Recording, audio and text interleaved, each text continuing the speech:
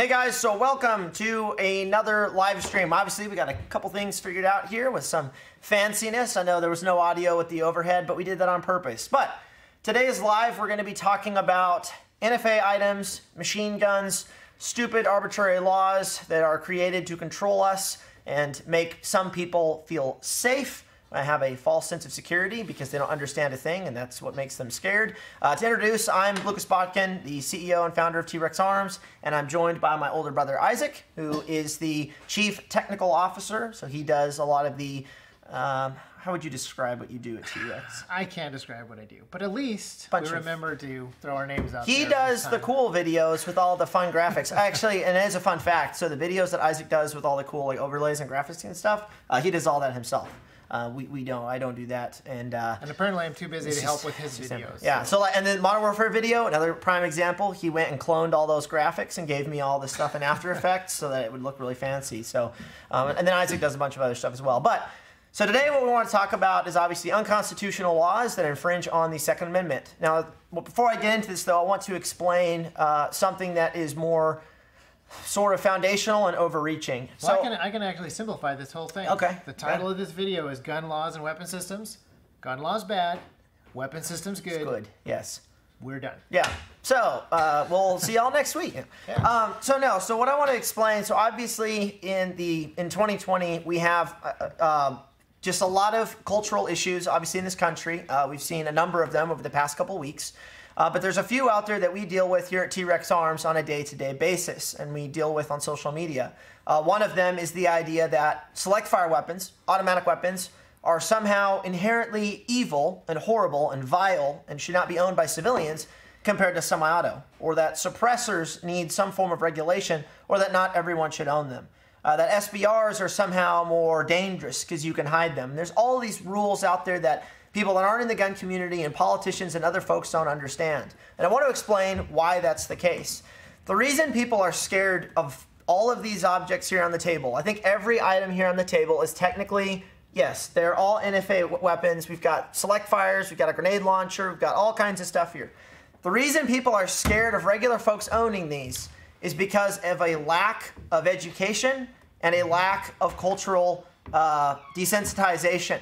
So I was talking to someone on Instagram earlier today who was talking about like, well, I don't just want anyone to own a machine gun because that means, you know, anyone can have it and could threaten me or, you know, could be a problem. And I was like, well, okay, are you scared every time you get in the car after 8 p.m. on Friday? Because you're more likely to be hit by a drunken driver than you are being shot by someone who has a belt-fed machine gun. And he was like, no, that's a bad example, blah, blah, blah. And I'm like, no, it's a good example. You're fine with getting in a car and driving 70 miles an hour to work, or on Friday when people are driving around driving drunk because you're used to it. So if you were around machine guns all the time growing up, this would just be a gun that shoots faster. It wouldn't be like this magical unicorn, like just, nuclear bomb, dirty bomb, like whatever. It's a gun that shoots more expensive. It's a gun that shoots more expensive, is more expensive, and has really fast splits. That's it. That's all a machine gun is. But because people are not around these a whole lot, they don't understand them, and people are typically scared of what they don't understand. Like, I am scared of the idea of skydiving because I don't understand how reserve chutes work, you know, how parachuting works in general, what the percentages are of how many people die compared to live jumping out of airplanes. Like, I don't know that, so I'm a little scared of going and jumping out of airplanes because I don't understand it, I haven't studied it, and I've never done it before. Machine guns and short-barreled guns and grenade launchers and suppressors are very much the same thing. And that's one reason we haven't had politicians trying to fight for our rights because they weren't educated well enough on them growing up. There was a lecture I did at the University of Wyoming where I covered this in detail, and then I spoke about it on the Empty Brass podcast and explained why we're at where we're at today, and it's because of a lack of education 30, 40 years ago in this realm. So, obviously, we have a lot of different items here. I've got a select fire. Well, not really select fire. This is either safe or it's full auto. You can select belt fed. It's an M249 saw. The reason we own these weapons here at T.Rex Arms, we're an 0702 manufacturer. We can manufacture machine guns, possess machine guns, all that stuff. You can Google it. Don't ask us how to become one. Just Google it. There's stuff out there. The reason we own this stuff is precisely for the idea of cultural desensitization. And testing. And testing. And experimentation. And experimenting. But producing content and showing people that these types of items can be used responsibly, and they should be owned and used by civilians. They can be owned by civilians. They can be understood by civilians. And people just start seeing them more and more. And so what I've told people, they're like, hey, I want to do something to help change perception regarding the NFA or perception regarding, gun owners' rights or whatever. And I'm like, well, honestly, the first thing to do, go buy a suppressor if you don't already have one or you've already got ARs and stuff. Buy a suppressor and start taking it to the range. Take it to your indoor range. Let people see it. And the more people see suppressors being common use today means we will have a much easier time legalizing them in 10 years. And the other funny thing I want to point out, people love to talk about repealing the NFA, legalizing machine guns, all the stuff.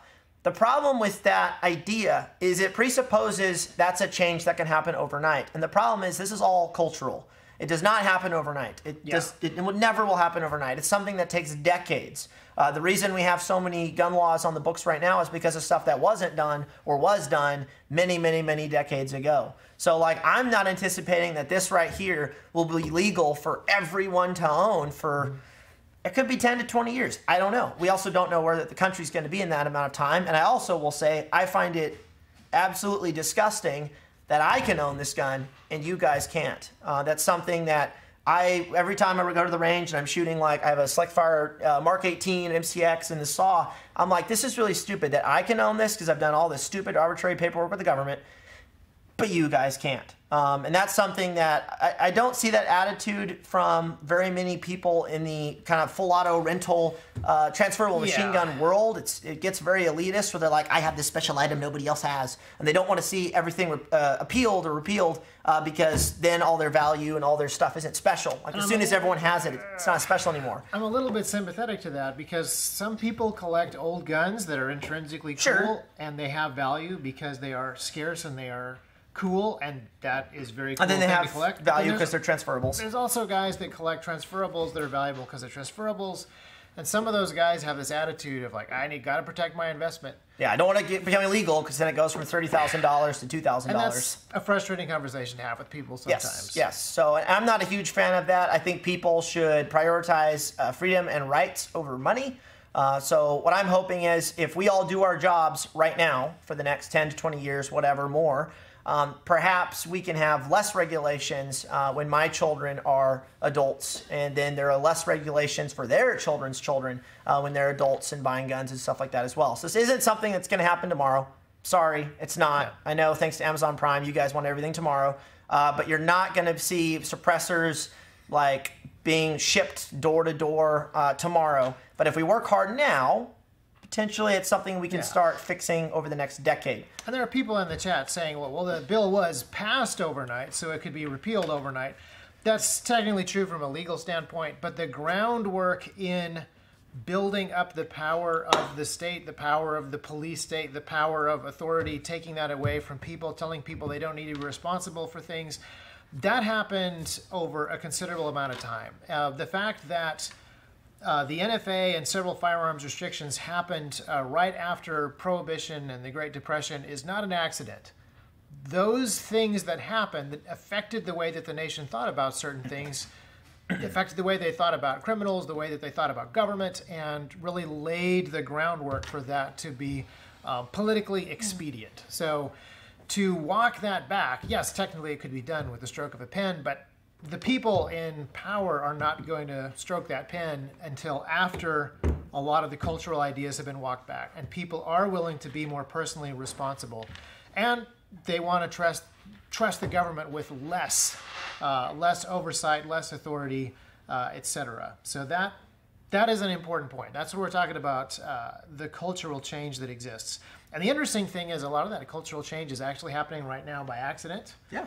There was a very cool article Open Source Defense wrote this past week talking about how almost every argument that gun control people have been using against the idea of private firearms ownership, all of those arguments that the media has been pushing for years, the media kind of pushed the opposite of that over the last week. So why can't you just rely on police? Why can't you just trust the government to take care of these things? Why would you ever need a 30-round mag? Many of these ideas that the media has been pushing or helping certain people push, a lot of those questions kind of got answered for people who are watching that exact same media. So it's interesting. And the other interesting thing that I run into online is obviously kind of like I talked about earlier, people are scared of things they don't understand. And there's so many people that, like this one guy I was talking to earlier today on Instagram, I was like, well, we conversed, and I was like, at the end of it, I was just like, all right, let me get this straight. You want the government to regulate a thing that makes you uncomfortable because it might make you less safe. You literally want the government to come in and regulate this thing you don't like because you're uncomfortable with it, is essentially what it comes down to. And the fact of the matter is, I think because obviously I think people would agree, we live in soft times.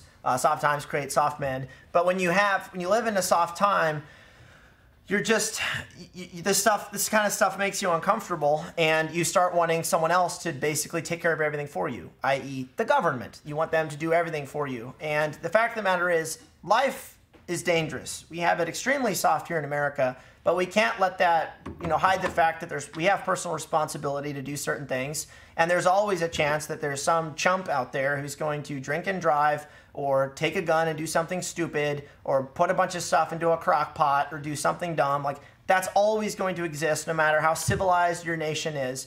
And I see so many people wanting to try to put that idea in a box and be like, no, the government will solve that. Like, I don't have to worry about my own personal safety, my own personal whatever, my own resiliency as a human being. I want the government to handle this thing for me, and I don't want to worry about it. And I think that's a huge problem that obviously crosses over into other aspects of life.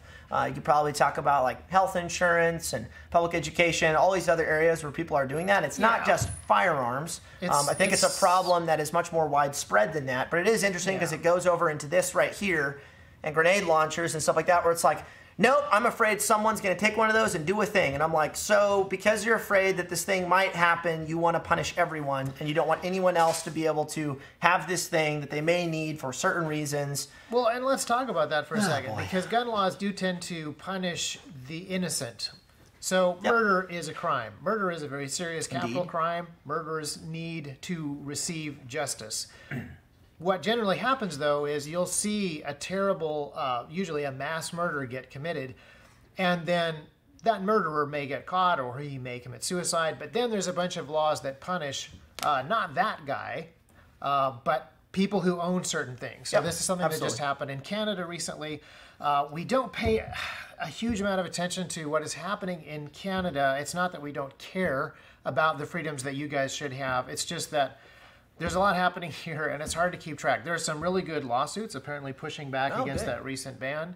But I don't keep up with those as well as I do some other stuff. But this idea that a situation happens and it's dangerous, let's go after everybody, not the perpetrator. So even when it comes to things like some of the recent riots, regardless of how legitimate the initial protests are, there are some illegitimate, destructive, riotous things happening. And rather than go out and directly focus on the people who are committing arson, who are committing robbery or vandalism or whatever, a lot of cities just instituted curfews that will limit the freedoms of everybody, that will limit the freedoms of people who were completely innocent, the people who actually had legitimate grievances that they wanted to gather to remonstrate with the government about. And gun laws are this exact same thing. There's so many areas where the government finds that the opportunity to take more control and not deal with the really annoying, problematic thing to deal with, they usually just take the we have more control option, and that's our excuse for not dealing with whatever. The temptation is always going to be there for people to take the easy option. And somehow in our culture, we've created this idea where going after the law-abiding citizens is the easier option, creating more giant laws that affect entire portions of the demographic that had nothing to do with the issue, like the bump stock ban. That has just kind of become the norm for our politicians on both sides of the aisle. Absolutely. Yeah.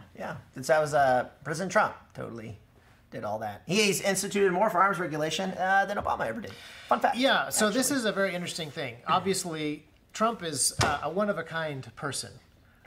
He's an outlier in kind of like many ways. Elon Musk, yes. Yeah, he's definitely an outlier. But one of the things that you see a lot of the time is when the Democrats are in power, they're actually pretty quiet about gun control legislation. And then when the Republicans are in power, they are extremely vocal about it.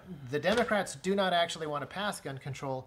They want to force the Republicans to do it because that's actually far more effective for a number of reasons. So interesting. There's a point I want to bring up, and I see this thrown around a lot. People go, well, because of the Second Amendment, I get to own whatever I want. and they wave the Second Amendment as this flag for owning whatever hobby item they want, while they completely disregard what the intent of the Second Amendment is, which is personal responsibility to God and country and fighting foreign governments that could invade your own land, or fighting a domestic government that becomes tyrannical.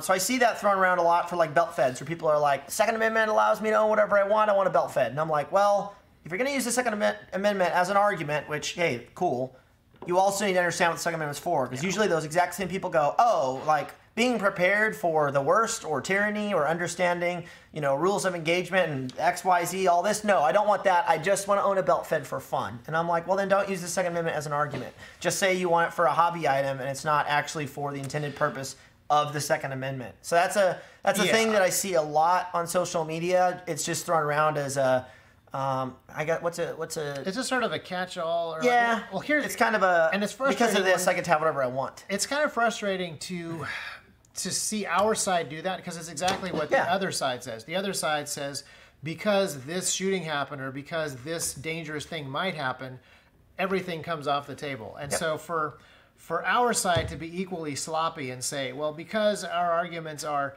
Second Amendment and hunting and rights and whatever, I'm just going to lump all those in together and just do whatever. No, we need to actually be really honest about why we have certain rights. They're not important just because they are. There's a reason for that. They're not important just because they're a thing that our country did. They're not important just because they're a thing your granddaddy did. There has to be an intrinsic value to them, and the intrinsic value and purpose of the Second Amendment is so that the people are armed for the purpose of holding their own government in check and defending their country from other governments. Are there other reasons to own guns? Absolutely. Are there other good reasons to own guns? Absolutely. But the Second Amendment has a very express purpose, and when you are sloppy about what it's for, don't be surprised when anti-gun politicians are super sloppy about what the Second Amendment is for. I've heard so many Democratic politicians and Republican politicians talk about, big time. I'm a huge Second Amendment supporter, but I really think that you only need 3 bullets to hunt a deer. You know what? That's just not the Second Amendment, guys. Anyway, one of the questions. And more. So one of the questions that I wanted to ask, kind of in light of this, kind of in light of let's be responsible and let's be practical. Some people have asked, like, if the Second Amendment were reinstated in full force. Oh wait, it actually still is on the books. Let's say that the all firearm regulations went away tomorrow, and you could own literally whatever anything. You want. Anything. Tow missiles. What would you actually do? To be perfectly honest, I wouldn't do a whole lot differently. It's not just because I have access to cool SOT stuff. It's because a lot of this stuff is actually very impractical for an individual to own. For an individual to own. So let's talk about it real quick. So especially the belt. Yeah, there's this idea that, like, hey, let's say full auto becomes legal tomorrow, suppressors. I think we would see suppressor prices probably would drop. There's obviously some cans out there that are already $500 each. I think a lot of the premium cans would start to come down. $800. There'd be a lot of new companies would start. There'd be some new innovation because there'd be less regulation. That'd be pretty cool. A lot of suppressor technology.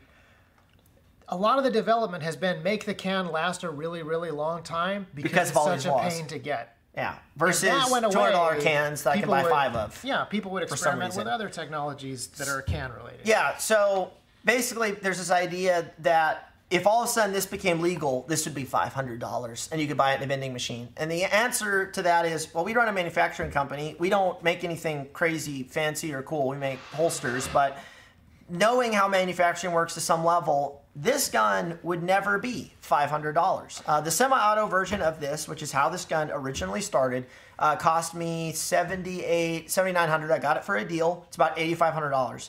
So let's say, for whatever reason, auto was repealed and legal tomorrow. FN wouldn't just all of a sudden start selling, full auto belt feds off to gun stores for, $1,000 a pop. These would probably end up being about 10 grand. They may even make them more expensive just because the supply and demand and more people are wanting them. They're like, well, fine, we'll sell them for $14,000. So here's an interesting point that someone in the chat made. Oh, yeah? Or the email. The email is actually where the good points get made. Big roast. Big oof. But basically he made the point that 50 BMG is very similar to this. 50 BMG is not actually regulated, except in some states like California. But the rifles are really expensive just because I'm going back there. It's a hard thing to build, and the ammo is going to be like expensive because it's an awful lot of material that goes into that ammo. Even if 50 BMG sold as many rounds as 5.56, it would still be way more expensive just because of how big and complicated there's definitely, and I see this argument thrown out where it's like, well, if machine guns are illegal, any hoo-ha can go and buy them. And I'm like, well, generally hoo-has don't have 12 grand they can fork over. Like, they've probably got to be working a pretty decent job and be pretty financially responsible. So they're probably not a hoo-ha to go out and buy one of these. Who are hoo-has? I don't know. Okay. We'll let the chat answer that. But kind of what I'm getting at is there is a barrier to entry when you start getting into stuff like tanks and air support, crew-served weapons. Like, there's so much cost associated with those. The only people that could really buy them are people who are really serious about this stuff, who are pooling their resources. So here's let's say this became legal tomorrow. Would I own one of these personally myself? No. I would still run a regular AR as my main gun, and maybe I'd buy a standalone grenade launcher and some high explosive grenades, because that would probably be a little more effective than having one of these. Now, if I have a group of friends, I got 5 buddies, and I'm like, you know what? Yep. We're a little squad. You should probably have a belt fed of some sort, maybe squad 308. automatic weapon. You should have a 240 Bravo or something. We'd pool our money. It would be about probably $14,000, more or less. So we all pool 3-4 grand, and now we have a belt fed we can kind of trade around and hang on to as a squad, as a group of individuals. So that's where something like this becomes more practical if it were to become legal. But like for the average gun owner, you know, I would still recommend, if everything were legal, I'd still recommend standard AR-15 with a 10.5 to 14.5, 16-inch barrel. Doesn't really matter much depending on what you're doing. And then a suppressor on it is absolutely, suppressors are totally awesome. If the gun's select fire, that's cool. If it's not, that's fine. Get a Geisley trigger, you're good to go. And that's the gun.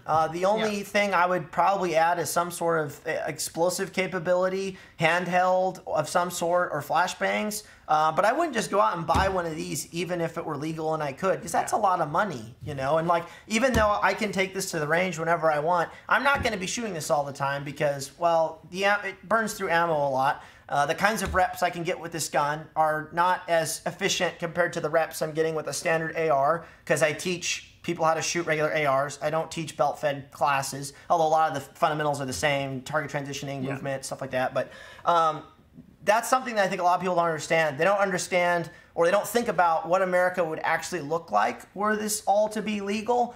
You wouldn't see people running around strapping tow missile launchers to their Forerunners, because I think a tow missile's like, a missile on its own is like $200,000. So the launching system is many millions of dollars.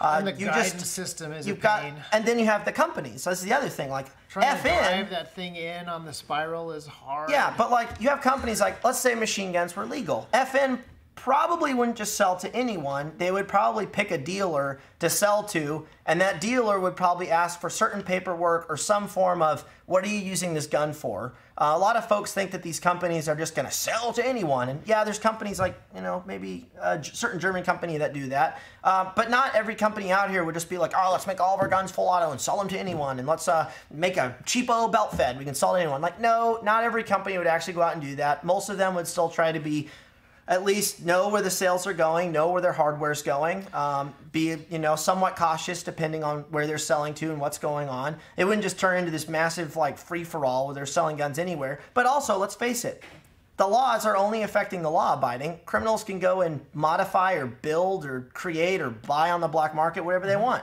If they want to get explosives, they can. If they want to make an AR full auto, they can. The laws are only affecting you guys and me, and the only reason I can own this is I went and jumped through a ton of paperwork and hoops and whatnot, and the ATF can raid me at any moment and check on all my logs and paperwork and see if I'm good to go with all this stuff, and it's papered accordingly. Stupid. It's dumb. But it does mean I can own this and you can't, and I think that's horrible and disgusting. And one of the lessons that we've learned from owning it is it's a pain to own it. Yeah. And it's only useful if you do, in fact, have a squad and you actually are doing the squad stuff. Otherwise, I mean, I guess it could be a hobby gun. There's some guys who would decide, would they like to own this or a Harley Davidson?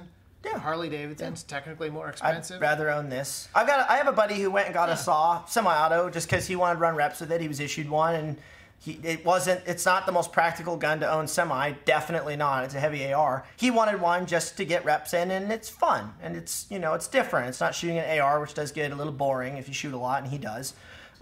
So there is that. But I think a lot of people, they don't want to see past the idea of, well, if full auto is legal, every gun will be full auto, and it'll be the Wild West, and everyone will be hosing and blasting everywhere. And it's like, well, no, because people aren't doing that with semi-auto. Why would all of a sudden an extra selector level all of a sudden turn everyone into crazed zombies? Well, it wouldn't actually. So it's kind of funny. Same with carry permits. If carry permits were to be dismissed, we wouldn't just see Wild West town. And I think carry permits are probably one of the biggest infringements on the Second Amendment that we have that people forget, usually because people are over 21 by the time they decide to carry a gun. But what they don't realize is to get a carry permit, you are having to ask permission and pay money to the government to then get a permit. We're trying to deal with that here in Tennessee. By the way, let us know if you're interested in updates on the political process and political lobbying stuff we've been trying to do. Spoiler alert, everything is kind of messed up in 2020, so we didn't get as much done as we had hoped. But one area where select fire and no laws would probably make a major difference is these little PDW type things. That's a two-stamp gun. Stupid. Right now, this is kind of a pain, difficult, expensive, and fairly impractical. 7 grand right there. Stupid. Yeah, but once you actually get rid of some of the laws and you can do things like some of the stuff would become cheaper. Some of it. Well, I forgot this thing's in the way. Once you put a vertical grip on here, that becomes a thing that gets in an awful lot of trouble, and so people don't do that. But if you could actually let the free market see what people are looking for and what's practical, I think that would be cool. Not practical. This is practical for like one thing, but jump shots. Yeah, you can go to prison over this if you have a shotgun that's too short for some stupid reason. Well, worse can happen to you. But have a look at that Maxim right there. So that's a super cool thing that I don't think is selling super well because it's complicated. Built-in suppressor and a fairly cool modern this would have sold invention. This would have sold times 10 had people been able to buy these without doing stupid paperwork. They would have Silencer Co. would still be in business. I think they're technically still in business, but they took a massive hit after releasing this and a few other products. Silencer Co. would be doing very well. I would not have laid off a bunch of employees had there not been a ton of stupid paperwork. Because this is a one-stamp gun, so you have to have a trust or file this individually. Pay $200, so this was, I think, $1,200 MSRP plus $200. Plus a huge weight. Like that, plus a massive weight at the time when this was released. It was like a year. Because of that, people didn't buy it. I looked at it and was like, I don't want to wait a year for that. I'm not going to sit on this money and pay it and not have it for a year. Not going to buy it. But so I didn't buy it because of that. You wanted one. We finally got one. Silencer Co. took a big hit, had to lay off a lot of people. I think the owner, Josh, may have gone somewhere else. But it's all because of the stupid regulations preventing Americans from doing their jobs and keeping their jobs and doing things. And not just Americans. Do you know the other news from this week? You might not have heard this, but SIG Germany is going away. Oh, yeah. Because of all the regulations in Germany. Yeah. Actually, no, not German regulations. EU? These are EU regulations. Because SIG Germany and SIG US are... on the camera, they're actually over here. Because they are actually working together and sharing designs, the new EU rules say that anyone who's building military weapons for countries within the EU can't be doing a certain amount of business with America. So that means that SIG Germany, not actually have a SIG to point to, SIG Germany can no longer make stuff. They can no longer make stuff for EU military or police contracts. And that's pretty much the only people that you make guns for inside of the EU, since it's very difficult for civilians to get them. So that's kind of the end of their business plan. That's kind of the end of their business model. And it's frustrating to see that. I'm not the world's biggest SIG fan, but it is incredibly frustrating to see that the regulations, and I don't understand exactly how it happened because Germany has a ton of clout in the EU, and Germany allowed these laws to basically shut down Merkel didn't care. A very cool firearm company. And this is a very important thing that happens when you pass these regulations. They have unintended consequences. I actually wonder if this wasn't kind of an unintended consequence. But this kind of idea that controls not just the tools that civilians have, but also the way that whole industries work. It sets into place this idea that, Well, the EU will protect its own free market by making the market less free. EU is going to protect its own free citizens by making them less free. It's exactly what's happening here in the United States. And it has tremendously problematic consequences in the long term, even if it promises nice benefits in the short term. Yeah, you have any other questions to go over? Oh, well, there's a lot of people who have asked sort of practical questions about weapon systems, like 22 conversion bolts for AR-15s for practice and reps and stuff. They were great back when the ammo was 2 cents a round 6 years ago. Now that it's like 9 cents a round, I think it's better to just go straight to 5.56. Yeah, but 5.56 is more expensive too. Only twice. You can get Wolf for 18 cents, 19. Well, not right now. Let's fast forward to when things get back to normal. And when is that, though? A few months, probably, at least that. We'll see. A few months. We'll sometime after the election. Possibly after the next election. Let's say if ammo comes back in 3 months, it'll then go away again as soon as the election hits. But when ammo comes back, Wolf 223, 5.56, or Tula, if you want to get one of those, or Wolf Gold, not Wolf Gold. Well, you can get Wolf Gold. You're looking at 20 to 27 cents a round, something like that. So at that point, I'm like, just skip 22 because it's like 9-10 cents a round, unless you've got a source that's awesome, and just go straight to big boy round and just shoot 223, 5.56. It's got a little more recoil. If things get weird, you have a more effective round than stockpiling a bunch of 22. Like, I don't own a single 22 gun. The only 22 gun I want to own would be a little Ruger suppressed with a red dot and a X300 Vampire. It's probably the most fun gun to shoot, actually. It's one of those little Ruger pistols. Why don't we have one? Wait, David has one. I have one. I was just why don't I have one? I run around with this, and I don't ever. Well, see, practical guns are kind of more where I'm at because yes. But yeah, little suppressed 22 pistol with a $300 suppressor, totally awesome. If 22 you want to get 22 rifle for small children, also totally awesome. 22 for me, no, I don't need to shoot 22 rifles. I don't need to shoot 1022s. Yeah. I also 1026s. There's a limit to how cheap stuff gets before it gets really worth it. It was great. When it was 2 cents a round, that was back when I was shooting a lot of 22 with a conversion bolt, but that was 8 years ago. Yeah, that was like 8 years ago. It was before I got all this started. And that was like, you could buy a brick of 550 for cheap, like 20 bucks or whatever it was. For a case of it. So I was shooting a brick of those like, not every week, but also my training wasn't that good. I was literally just planking and doing dumb stuff. Getting reps in with an AR, but basically doing dumb stuff. I would say don't even bother with 22 conversion bolts right now unless the ammo really comes down. That's my opinion. Another thing that I would say is, I agree with that. Think about your weapon system kind of as a whole. This is something that a lot of people don't do. They pick a cool round or they pick a cool gun and they don't really think about the whole weapon system, which goes back to what we were talking about before regarding the Second Amendment and the responsibilities that come with it. Are you doing this as a hobby, or do you actually want to have some practical defense capability? And so give that some thought. And for example, this right here is a very problematic weapon system unless it is a support system for a larger system which also supports it.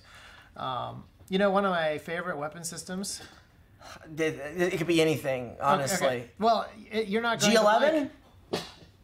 It is my favorite ancient clockwork German uber complicated assembly. But my favorite weapon system is from Belgium.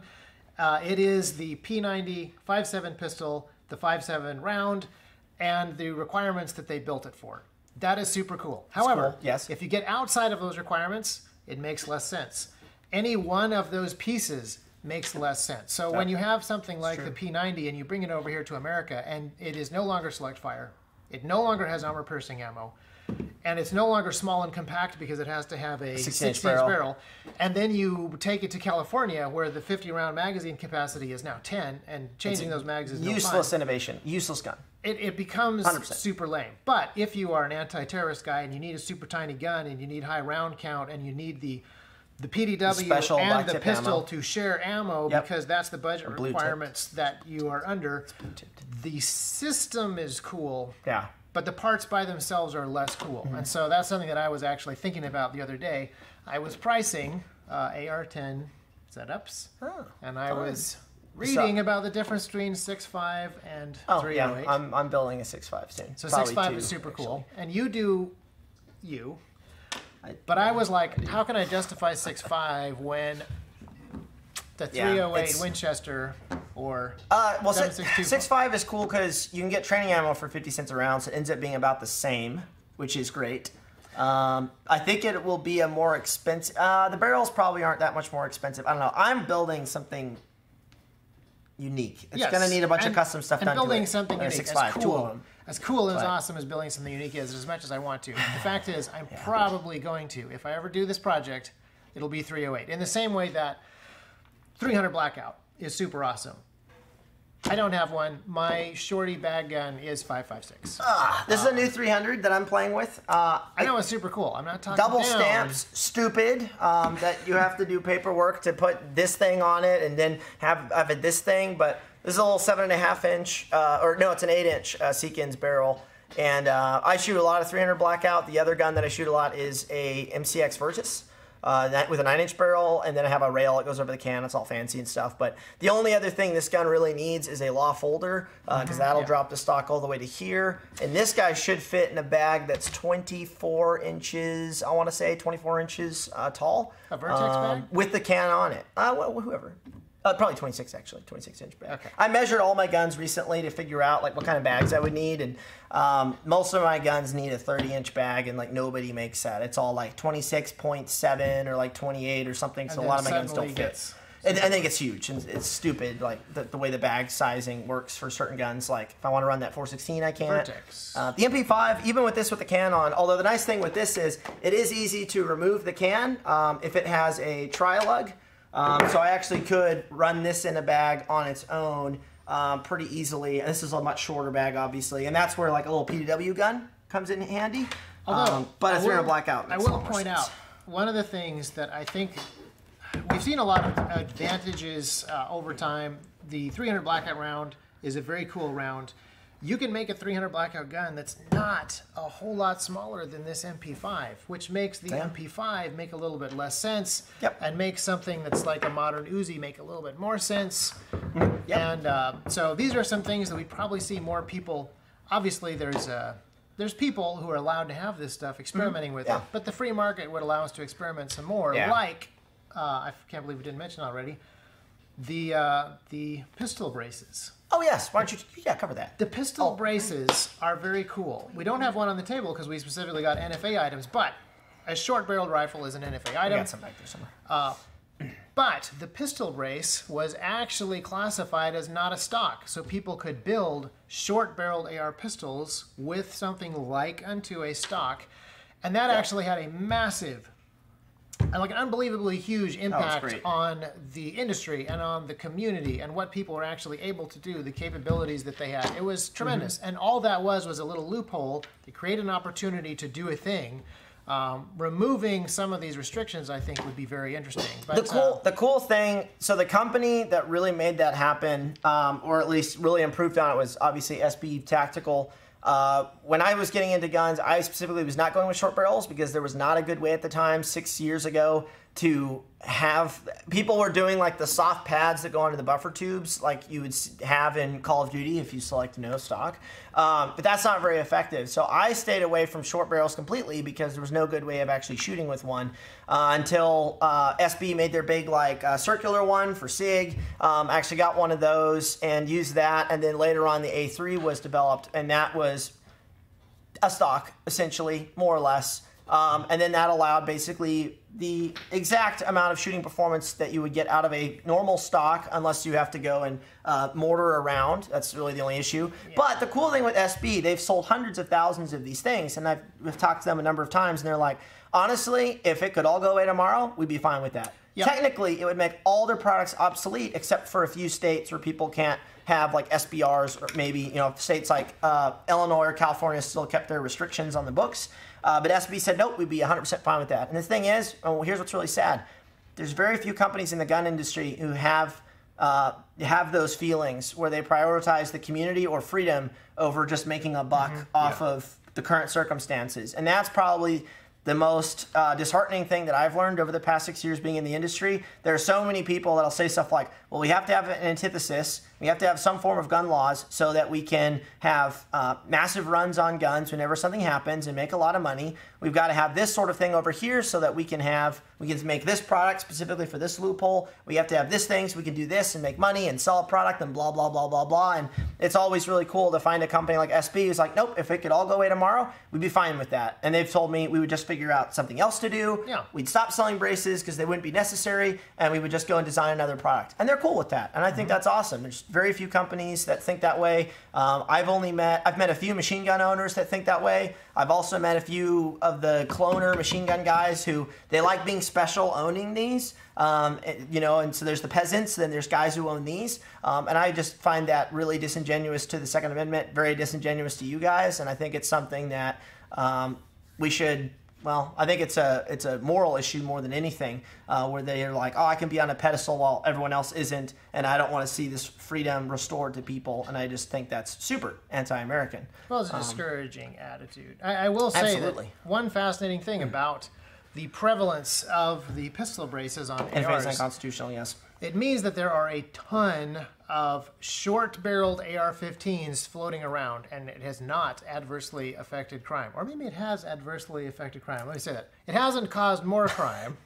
Crime has gone down. Has it negatively affected? Yeah, we didn't see this massive wave of firearms deaths by AR pistols in the 10.5 variety. Now that there's more short-barreled weapons on the market. Yeah, Funny how that works. Hands and actually. feet. Hands and feet still kill more people. But this is a very interesting thing that happened. We had a loophole open up. It was massively utilized by many people, and it actually allowed them to sidestep a couple of other things. There's a bunch of states and cities where you are not allowed to conceal a rifle, you're not allowed to carry a rifle, you're not allowed to carry a loaded rifle, and because these things were technically pistols, there were a lot more people not only owning these very small, concealable, dangerous, deadly things, but also, presumably, carrying them more places. And there weren't a gazillion massacres with them. So the reasons that the various lawmakers gave for implementing the NFA in the first place, making sure that short-barreled shotguns and short-barreled rifles were not owned by the public because of the extreme danger and damage that they would cause, that turns out to not be a thing. We knew that wasn't really a thing, but turns out it's not actually a thing. So, yeah, so I think that if we could repeal some of these restrictions, we would probably see some very cool advantages being taken by the industry in the same way that we saw with that brace. The invention of the brace was not actually that big of a technological breakthrough, but the way that they actually got the paperwork done, established it, and sold it was fantastic. Tremendous for the community. Does the law folder still work for pistols with length of pull required? There's a lot of gray area, and this is the really stupid part because the ATF goes back and forth. But I will say, the last thing you should do is ever email the ATF asking for them to give an opinion. That's how we get stupid rules. Stop asking. But yeah, there's a lot of questions about length of pull. Is it measured with the stock folded, unfolded, vertical grips? What if it's not vertical? Blah, blah, blah. The answer is, a lot of that stuff, nobody actually knows. The ATF, it bounces back and forth on it. You could call one field office. They say it doesn't matter. Mm-hmm. You could call one that says that it does. There's a lot of stuff in that realm of AR pistol stuff that just people don't know. But don't email them. You look around on forums. I don't know exactly what the current status is on certain rulings that they're doing. I don't do a lot of stuff with AR pistols anymore. I've got my main 300 Blackout is an AR pistol. I take it across state lines all the time, so technically I don't have to file a Form 20 because with SBRs, technically you have to do that. And that's got a 9-inch barrel. I don't have a grip on it. I do have a folding stock, and then I have a suppressor on it. And so I believe that meets all the requirements of being an AR pistol. I believe, unless they've changed something in the past few months. But as far as all those questions go ahead and Google them on forums and see what people are saying, but don't write to the ATF. Just don't do that. So this Please is the thing don't do that a lot of regulatory agencies, they get handed law, legal code, but then they interpret it just kind of off the top of their heads, and it's different from one field office to another, and this causes problematic issues. Yeah. That's not the sort of thing that they should be allowed to do. Technically, our laws should not be so complicated that that's necessary. Our laws should not be millions and millions and millions of lines of code. I did an estimate I think Tennessee has 2 million lines of code right now in our criminal code. Yeah, like our ATF guy who came in and helped us get set up with all of our FFL stuff, he was cool. I don't know where he stands on certain things, but that's probably a very different, he's probably very different from one down up in New York, or over in California or something like that. So it varies a lot, and then if they want to get you on something, they'll figure a way, or someone will. So it is really tricky. It's really stupid, but it's really hard to be 100% legal in America nowadays. Like, we all break multiple laws a day somehow, in some form, in some way. And when you have just regular folks going about their lives, not affecting other people, but they're somehow arbitrarily breaking the law every day, that's when you know your justice system is pretty messed up. So I'm not a big fan of that. Our entire justice system needs a huge rework at some point. It does. And one of the original ideas behind the founding of the country would be we would have 50 states that would have a tremendous amount of freedom to govern their own people, and the federal government would do very, very little. It would only protect the rights of those people from the government, essentially. And we've kind of gotten away from that. And one of the things that I think it was pretty obvious for a ton of people during, way back when, like a month ago. Remember when coronavirus was a major disaster? Mm-hmm. It's cured now. I'm not going to say what cured it, but it involved massive protests. Mazel Tov cocktails, according to ABC. But one of the things that became apparent is that different parts of the country require different requirements in different situations. And so having a giant blanket federal law for Podunk, Tennessee, and the busiest part of Manhattan is kind of crazy, especially when the people that live there not only need different levels of government, but also want different levels of government and are doing completely different things. So that is something that we can talk more about. Do you have any other questions that we need to hit before we go? The people are making statements. Defund the ATF, absolutely. Get rid of them, absolutely, 100%. The ATF is, Yeah, big problems. We have a lot of agencies, enforcement agencies, that have the ability they don't have the ability to write law, because that is a legislative body thing, but they have so much leeway in the way that they interpret the law. It is hugely problematic. What's your opinion on 3D printed AR lowers? Many are designed and made to retaliate or prove the futility of federal rule over firearms. You can talk about that more. You did a video on that, actually, I think, on 3D printing guns. Well, I mentioned how awesome it is that it is possible, and I mentioned that it is not. So here's another thing about firearm laws. There's a little thing called constructive possession, I believe, in which case if you own two things that are perfectly legal, but if they are two things that can be put together in a way to create a thing that is illegal, that's a problem. Stick with a rock, and you put it together into a club, and then... Well, clubs are not banned, but here's the thing. If there is iron ore in our backyard, and we could turn it into steel, and then we have a milling machine that could turn that steel into an AR lower, is that constructive? Or if I have radioactive material and then steel, I can basically make a nuke, right? Is that how it works? That's basically how it works, right? It's like Minecraft logic. Yeah, I think basically, you just find some plutonium and then find metal, and I'm just like...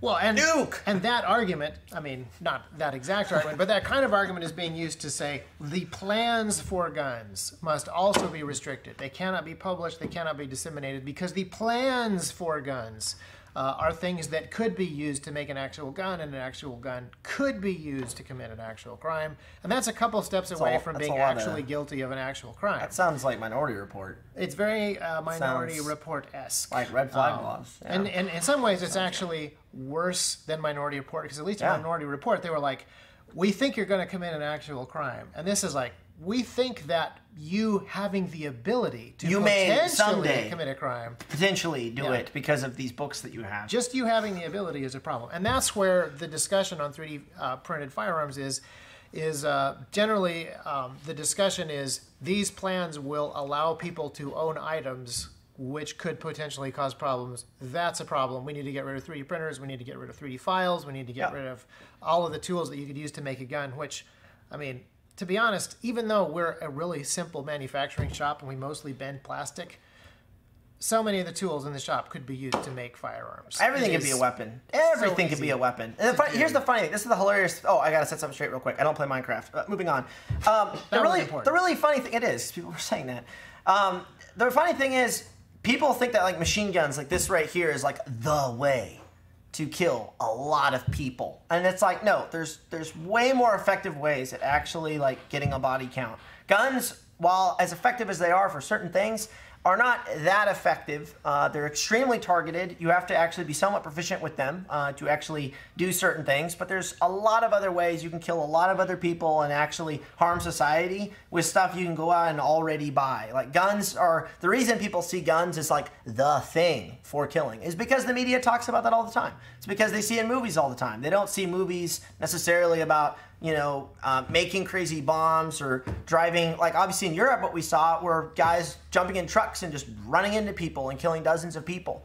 We saw that a number of times, and there's other things that could have added to that scenario to actually kill even more people, more than probably a gun would. Some people were talking about that, and they were like, well, the only reason they had to use a truck is because they couldn't buy guns in those countries. However, the amount of illegal guns that are constantly being found in London and London alone, and certain kinds of guns, prove that those guys probably could have got guns. It's actually pretty easy to get illegal stuff. And you know what's kind of fun? Vehicles are also disguised in society. You can drive around and then all of a sudden make it a weapon immediately. Like they have a lot of tactical advantages to being used as a weapon. I will say one of the things that is kind of fun about the underground European firearms trade is because everything is technically illegal. Almost everything that gets made is a fully automatic subgun with a silencer on it, because why not? And that is something that is very interesting that is happening over there. Someone is asking about 7.62 by 3.9 cans. You have one. Well, I've got 7.62 cans. I actually don't shoot 7.62 by 39 at all. I don't even own a single gun that shoots it. I've got 5.45 guns, like that one up there. You can't really see it. It's a crank, suppressed crank up there. But I believe any 30 caliber can, you're going to be able to run that ammo. Should be good to go. But I don't know what cans are optimized for that particular cartridge as far as like blowback and gas and all that good stuff. I have a Dead Air Wolverine on this crank, which is obviously basically a clone Russian suppressor. I don't believe they make that for 7.62 by 39. They may, not sure. But I haven't run a ton of different, I mean, let's see, I have a few. I've got a Dead Air, a Surefire, a B&T. I haven't run enough cans out there to really sit people down and be like, get this one. Like, this is the one you should get out of trying all these different suppressors. Now that we have an SOT, I actually, and we talked about it on your suppressor video, I actually do want to go out and buy like each company's 5.56 can, like their main 5.56 can. We recently built 5 Mark 18s. A couple of them got used for different shoots, but those are going to be test guns more or less for these suppressors. So they're all the same. They all got the same gas port. They all got the same everything. So I want to try like a Dead Air, an OSS. I've already tried Surefires a lot. I already have one that has a Surefire on it. I'll basically try out a bunch of these main 5.56 cans and their muzzle devices and actually see what's going on. And then obviously break down price, because, you know, you got NT4s that are $1,600, like this one right here. It's extremely expensive, and it also wobbles, and it's heavy. Then you've got your Surefires, then you have new stuff like the Dead Airs and stuff like that. So I don't know which can is best. YHM is super nice. YHM is super nice. You haven't tried it. It may not last as long as a Surefire, and that's the other thing, is durability. Like, how long can these cans actually last for prolonged use and or full auto, which most people don't have to worry about the full auto aspect too much. But if you had to, that's the funny thing. If Select Fire was actually legal, more of these suppressor companies would probably worry about rating their cans to full auto, because more people would have it. A lot of cans are full auto rated, but I don't know if there are any it's not a huge selling point for most consumers. But, especially if it's a civilian company that's not trying to get contracts. Like, obviously, like this NT4 and Surefire makes a can for this gun. Obviously, that's having to deal with extra rigors that a normal can isn't, because it's obviously a belt fed where you're shooting through 200 rounds over the course of 60 seconds, depending on what you're doing with a 60 seconds? Why does it take so long? I mean, bursts and, you know, controlled fire. But, and so they have to do stuff a little differently than what some folks are able to do with, like, this can, this Dead Air, probably not rated for saw use. And I'm sure it's rated for full auto. I don't know how much full auto I want to run. I could pop that lower off and stick that on there. 300 Blackout also cycles super fast when it's suppressed. So that's always fine. It just spits them out. That MCX over there is actually my fastest, besides the full auto Glock. That gun's probably the fastest, and it's too fast. It really is. So as far as full auto goes. And as far as ammo goes, like again, think of the whole weapon system. So I remember when 7.62 by 39 was super cheap because it was being imported from Russia in vast quantities, even 5.4R. Vast quantities being imported. But now that is not permitted. And so the stockpiles of that ammunition are going down, and the reason for owning that particular platform has also kind of diminished. So think about the whole system. I would say if I were living in certain places, I would probably switch to the AK platform based on ammunition availability. It all depends. 5.45 is very cool, but some of the coolest 5.45 bullets or ammunition not available here or not readily available here. Yeah, so, I think AK guns in general here in the States are overrated as a prepper choice. Seeing as 5.56 is the most common round in America, and it's the most popular rifle in America as of the past, I would say probably 5-6 years, decade, after the past few shootings. Like the AR-15 is, I mean, you can buy them now for $500. Well, not maybe right now, but they were, when they were in stock, you could get one for like $500. I just don't think AKs are as good as they once were as far as like a prepper, be prepared type of a gun. And there's another thing, I talk about this a lot, I won't talk about it too long, but there's the other thing, which is and this goes back to what we talked about at the beginning, which is cultural desensitization. People have been desensitized thanks to Hollywood and thanks to just everything that's been going on for the past 20 years, that AKs equal bad guy gun. Like if the dude has an AK, he'd be a bad guy. So if I grab a gun to go deal with someone or deal with a thing, or maybe I'm guarding a business during a time of a protest, and I've got an AK, it is much more likely that regular folks in public passing by are going to look at me and go, he looks like a bad guy. Whereas if I have an American rifle, like the quintessential American rifle, and I have this, and it looks somewhat professional, got an optic on it, maybe I've got a suppressor, maybe I've got a PEC-15 on it, and I've got a weapon line. Nothing is more professional. That does not look like a bad guy gun, thanks to what culture has been perpetuating in Hollywood and just in culture in general, where Kalashnikovs equal the bad guy gun, which obviously that shouldn't be the case, because like anyone can take a gun and like execute their will with it. But grabbing an AK as my counter-active shooter gun is probably a really bad idea when people start calling in 911 and going, there's a guy with an AK-47, and so then the cops responding, no, there's a dude with an AK-47 running around, and then as soon as they say me with my AK-47, they immediately assume I'm the bad guy. So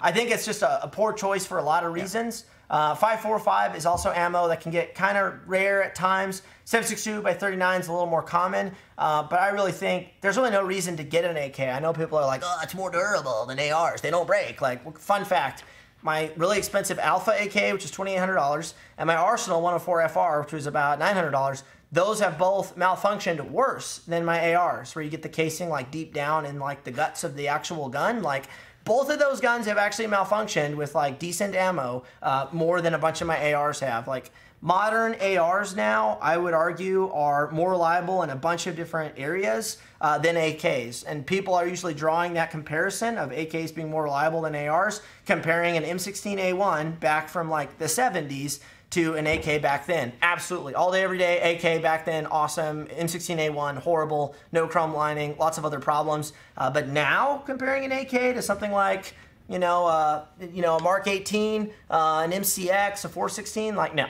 It's just not happening. So, yeah. And they're not super cheap. If you get an AK for $500, but they're pretty hard to find for $500. That might be one thing, like a truck gun that's like super cheap. You can just throw around and like, And 7.62 by 39, nice out of short barrels.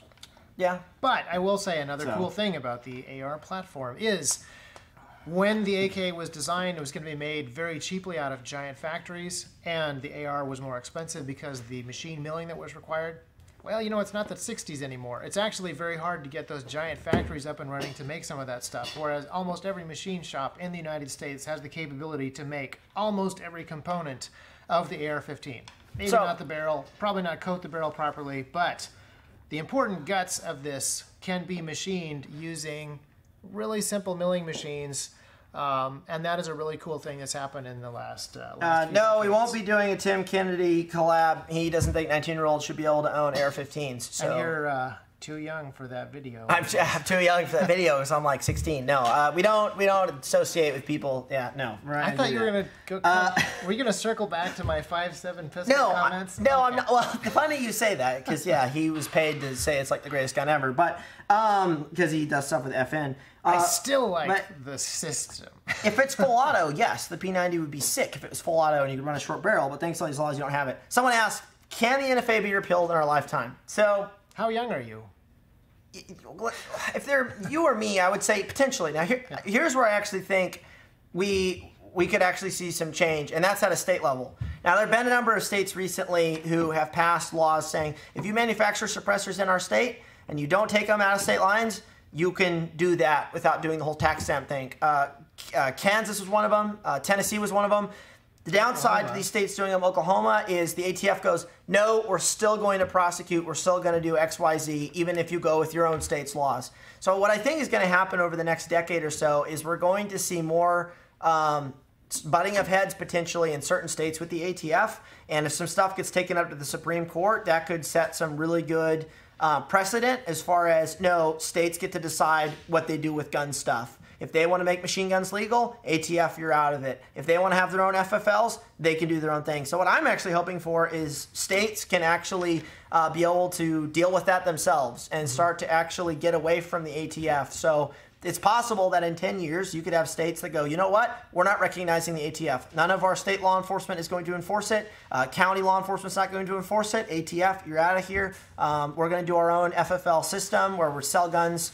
We're going to figure out our own thing. Suppressors used in state are legal. So then everyone in that state can manufacture, own, sell, buy, everything in state. That's what I'm hoping will happen in the next 10, 20 years. I don't think the ATF is going to shut down anytime soon. I don't think we're going to see any laws at a federal level anytime soon, shutting down parts of the ATF or part of the NFA. But I'm hoping for more states' rights in some of these issues. And we've seen that already with some of these states going, you know what? We can do our own stuff with suppressors. Now, the problem is the ATF still controls so much of the kind of the way guns are sold between companies that it's been hard to kind of get around that. But I think in time we might see some change in that area. That's what I'm hoping for. Yeah, in order to do that, you kind of need the legislature to be on board. And the interesting thing is how on board with this idea different legislatures have been. But you also need your judiciary guys to actually tell the federal judges and the ATF to get out. Now, I would recommend that you guys go back and watch a video that we posted,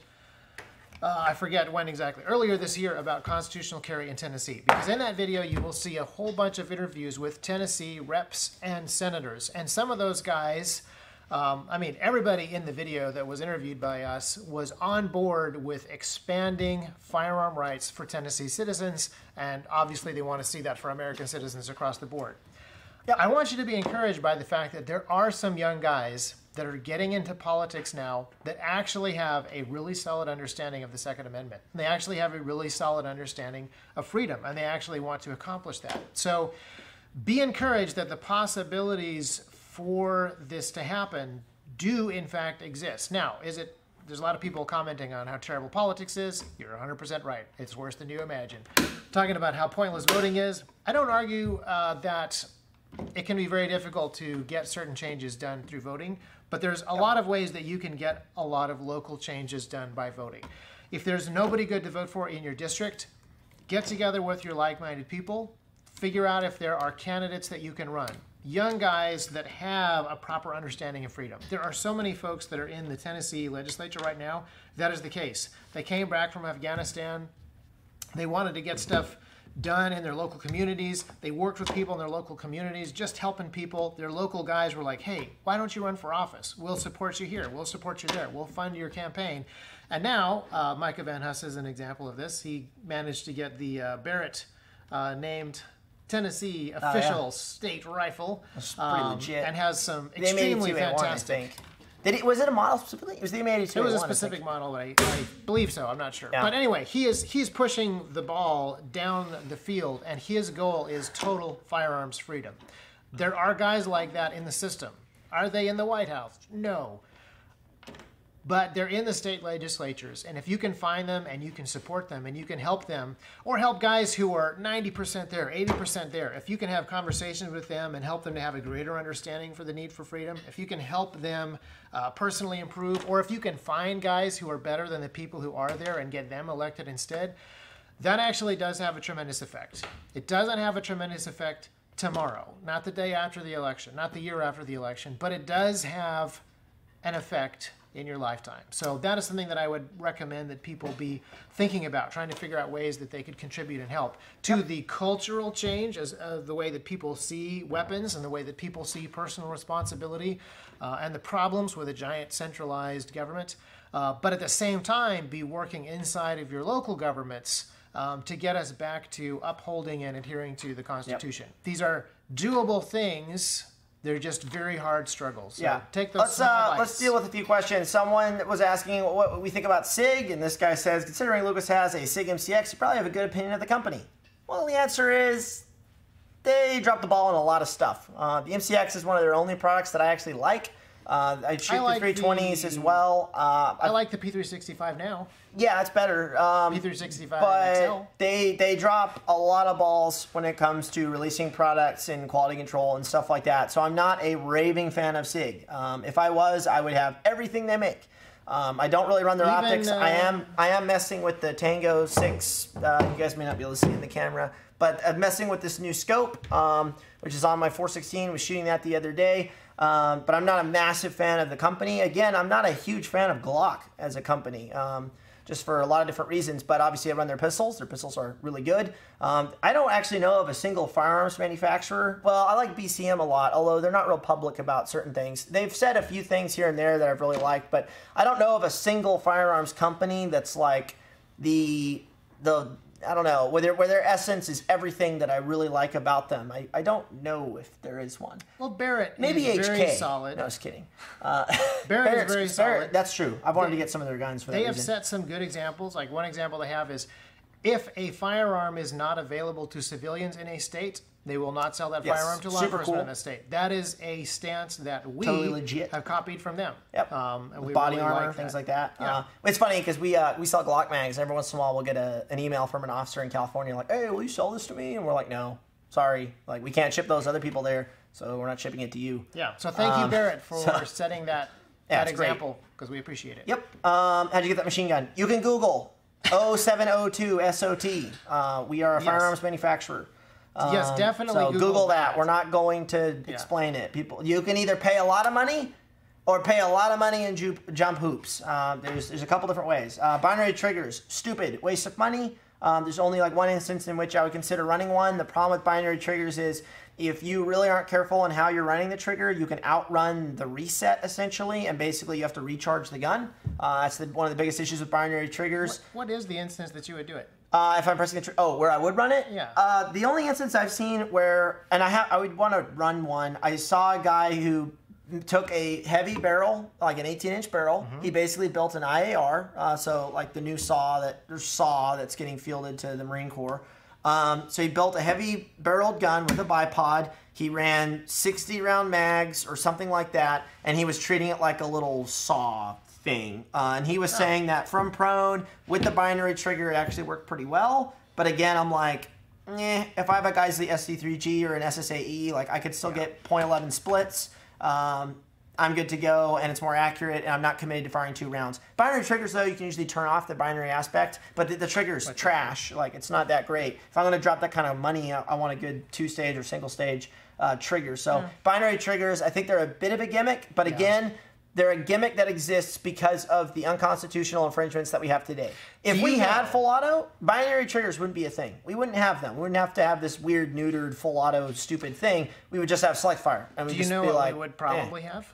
You know the electronic triggers inside of paintball guns, where you can dial your rate of fire in directly and adjust a whole bunch of stuff about the trigger pack? I know I was working with someone on that. Yeah, well, a bunch of people make these for the military market, particularly for crew service weapon and vehicle-mounted weapons. Yes. This would be a thing that people would be experimenting with if it wasn't expressly banned. For bad. Yeah. Das ist verboten. Yeah. Ned one restock. I'm sure soon. No idea though. I'm not the one to ask about inventory. You can email the guys though at team@trex-arms.com. They'll help you. We have our customer service team is actually growing. There's a bunch of people over there every day, and we try to get back to stuff really fast. So. People are asking about HR 5717. I have no idea what bill that is. I can't remember. I believe that's the armor ban. Body armor bans being presented. Yeah, I don't know if it's hugely problematic. By the way, yeah, I'm not sure if it's. You have to stop and think why the government that wants to protect you wants you to not be able to have stuff that protects you. Yeah, in the interest of public safety, you cannot have safety equipment. Like body armor is like it's probably the most passive thing for protecting your bode. And they want to ban it. Like, it's the most passive. Like, the only way you could use it aggressively is if you pulled the plate out of your carrier and you wanted to use it like, guys in movies, kill dudes with shields. Like, you'd have to use it like a weapon. That's the only offensive way you could really run armor. Otherwise, it's just to keep you alive. That's the place for steel armor, though. That's true. That's the only time I recommend steel armor is, apart from being on vehicles, is pulling it out of the carrier and, stabbing someone.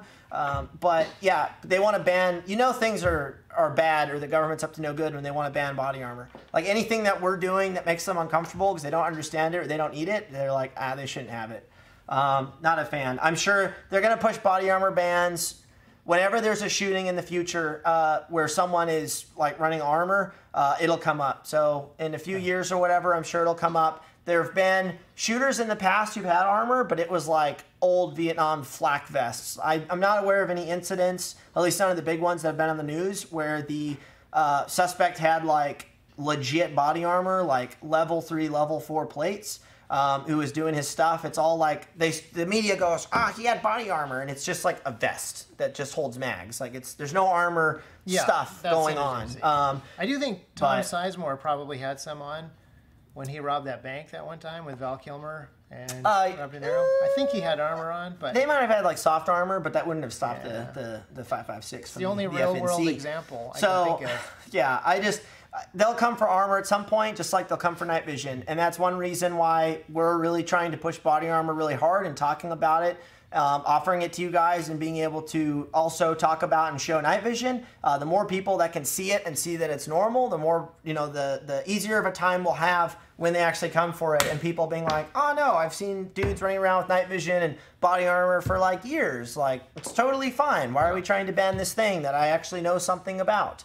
And that's the reason why we need companies that are able to produce content on these things so that in 5-10 years when they come to ban it, people actually know what's going on. Because most people are like, oh, this thing's being banned. Oh, I don't know what that is. I don't care. Like, that's a freedom I don't need. But when people can see folks using it, doing stuff with it, and they actually understand what's going on, they're like, okay, like we don't need to ban this thing because they actually know about it. Education, again, it's key. The way we educate now is going to affect the gun laws and the regulations that we are either oppressed onto us or that we can actually win back in the next 10 to 20 years. And I want to encourage you guys that we're seeing a lot of really positive movement. I remember, this is when you were really little, we did some work for Gun Owners of America, producing videos for them, and those were back in the VHS tape days.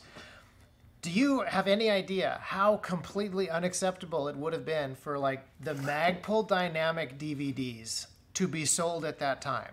And yet, the Magpul Dynamic, like Art of Carbine and Art of Pistol, the ideas in those DVDs and the fact that those were so widely accepted by people is a tremendous change away from the kind of stuff that was available to the public in the 80s and the 90s. And the internet made it findable by everybody, purchasable by everybody. It was so widely viewed, it completely changed the way that a lot of people thought about certain things, about using carbines for personal defense and the defense of others. And not just the idea of that, but some actual tactics and techniques that are quite good.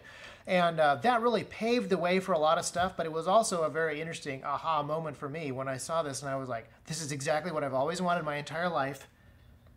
And millions of people are buying this because they want this too.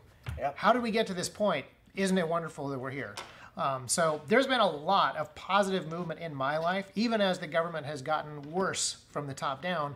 I think that the people of America who are interested in taking personal responsibility and interested in things like this I have seen a lot of improvement in the way that we talk about stuff and the number of people who are interested just since I've been around. Yep. So I am incredibly encouraged by all of that, even as problematic stuff is Okay, so I'm going to go ahead and smash through a bunch of questions super fast, hopefully one-liners, and we'll see. CZ Brand 2, actually haven't shot one. The first one had a lot of problems. Do we offer training courses? Not at this time, although asking if you can, in a few months. 320 X carry, not a bad gun, but I'd say just get a normal 320. The X carry has a few benefits, but I actually prefer my standard 320s more than my X5, more than my other like special 320s. I prefer just the standard one even more.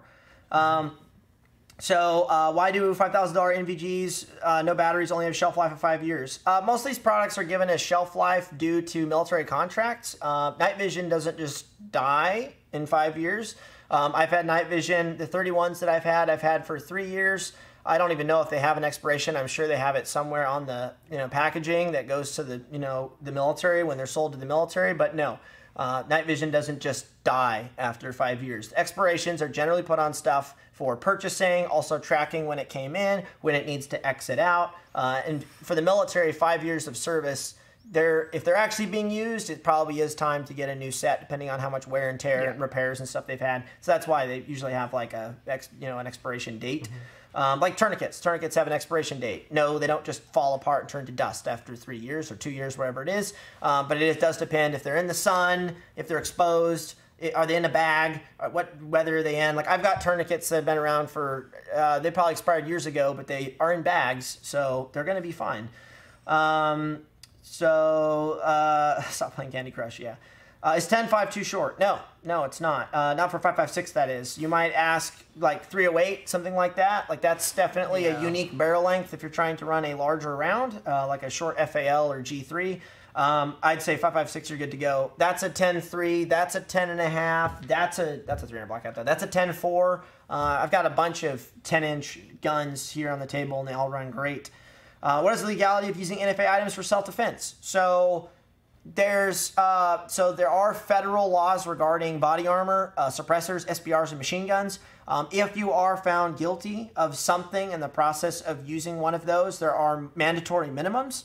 I believe a machine gun is a mandatory minimum of 25 years. So if I were to use this in home defense and somehow it was ruled unjustified, essentially I would automatically get a 25 years added to my sentence because I used an NFA machine gun during that. If it was an illegal machine gun, it would probably be even higher.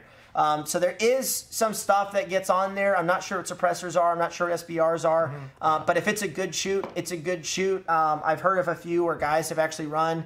There was one from a long time ago. A guy had a full auto M14, but it was a justified shoot, so he was fine, even though he ran a machine gun.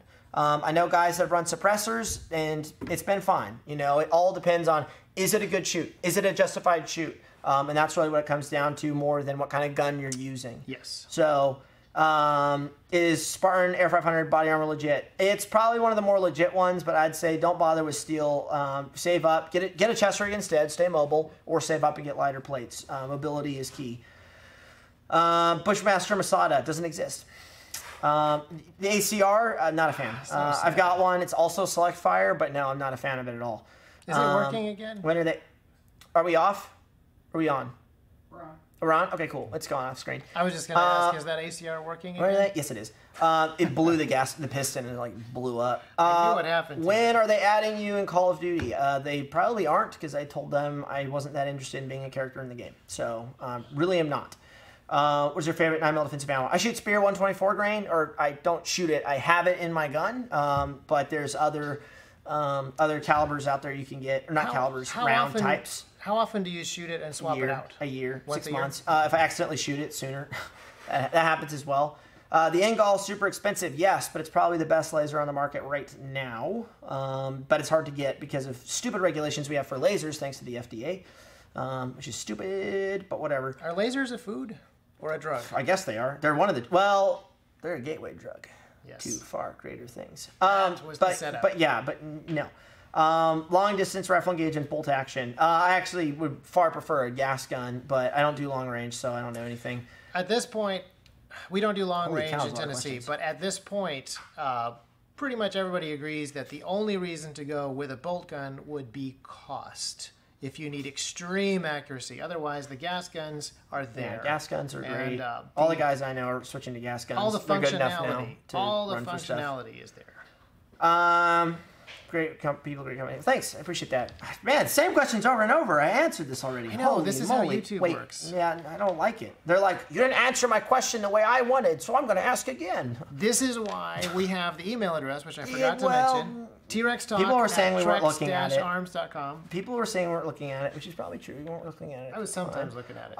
No rules equals idiots can get full auto. Fun fact, idiots can already get full auto if they go and just buy one. So, no, making it legal doesn't just mean what you're thinking. They're not going to go out and buy saws because you got to have money to buy saws. Generally, it means you have to be responsible to have a job and be able to save money and then be able to buy that thing. And I don't know very many idiots that are financially responsible. If they're already financially responsible, they're not usually idiots. Kind of funny how that logic works, you know? Unless you're like a trust fund baby. Those do exist. But if you're financially responsible, then like you're not going to be a moron. Small plates work okay with the over. Absolutely. Guys, the URGI. Never shot one. It's a standard upper with a 10.3 M-locked rail or 14.5, whatever. But I haven't run one, but it's essentially an AR, so like whatever. Is a SCAR worth the money? Not really. Ish. If it's the 308 one, I would say don't bother with the 5.56 to get a normal AR instead. Oh, that's what I should do for my 308 gun. What if I should shoot? just have one of your SCARs. Here's a question. What if shoot is justified but gun is illegal? You're probably going to face weapons charges at least. And so, yeah. And that's why we need to get these rules fixed so that like I can run like stuff without having to do stupid paperwork.